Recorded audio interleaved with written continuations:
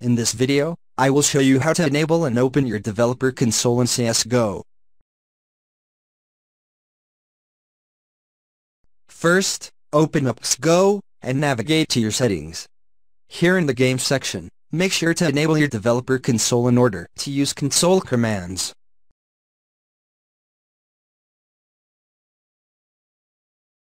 In case you are unable to open up your console, then you can bind it to another key in your keyboard mouse settings under Toggle Console.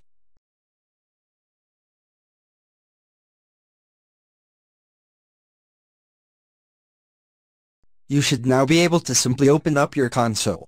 You can also use the launch option, which will automatically open up your developer console every time you launch the game.